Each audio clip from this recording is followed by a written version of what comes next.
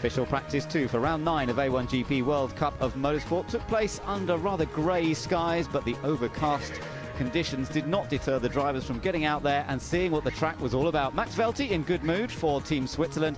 They, of course, could wrap up the championship this weekend, but it depends on others having problems. Team France have a new driver, Franck Montagny, here with his father in support. Team China, of course, looking for great things from Frankie Cheng.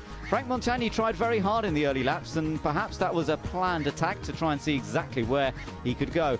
Well, a lot of drivers going a little bit too wide in places. That was Adrian Zaug. Neil Yarni of Switzerland locking up the brakes in the early stages of the session, but he did recover well later on. Ireland seemed to be struggling, and Australia's John Martin made this mistake. He came back from that and eventually would set the 18th fastest time.